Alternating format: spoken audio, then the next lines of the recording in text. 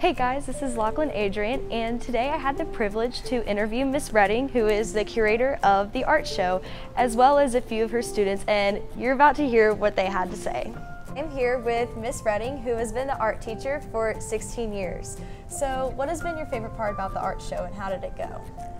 I think this year's favorite part of the art show was seeing all my former students. I put out a thing on Facebook last show, and so a lot of students I haven't seen in 8, 9, 10 years came in just to see the show. And you know, besides the parents, which was nice.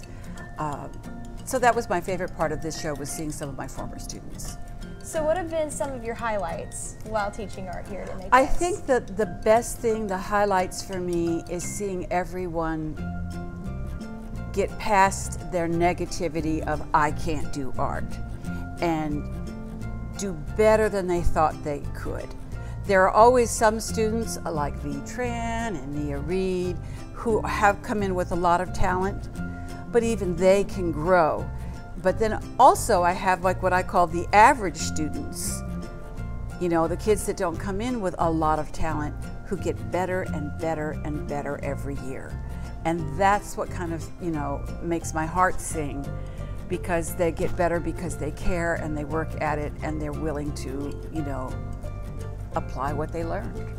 So what will you miss most about MHS? Definitely interacting with the students. I love my advanced art, because those are the kids that want to be in here and want to do art. I tease my art ones that I'm mean when I'm not being nice, and I'm nice when I'm not being mean. Basically, you know, I'm kind of strict. I don't let people act stupidly. But I love interacting with the students and seeing them grow in their talent and abilities. Well, thank you for everything that you have done for our school and our community. Thank you. Well, thank you. All righty. I have a few Art 3 students with me here, V. Tran and Molly Green. So how did you feel coming in freshman year to art versus how you do now?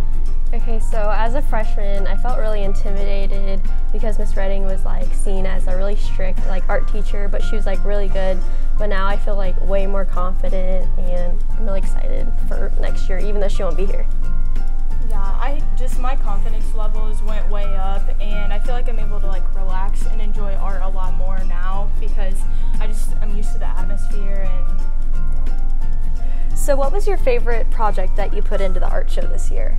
My favorite project that I put in the art show was a picture. It was like a crazy animal theme, and I did a picture of Mr. Francis's dog Tater because he asked me to, and it's like crazy colors, and it was just a really fun project.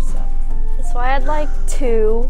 There's one up front, it's like a drawing, so it's like just shading, and it was of an Indian's chief crazy horse. And I also did another watercolor one. It took me a long time, but it's like colors coming out of her head and like a heart down here. So I really like that one too. Since Miss Redding is retiring after this year, is there anything that you would like to say to her?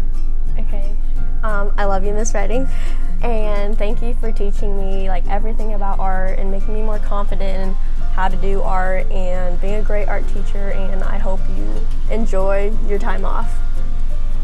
I love you, Mr. Redding. Thank you for giving me 3 years of joy in art class, and I'm excited to continue doing art forever. And thank you for being a great teacher and teaching me so much. We're going to miss you a lot, but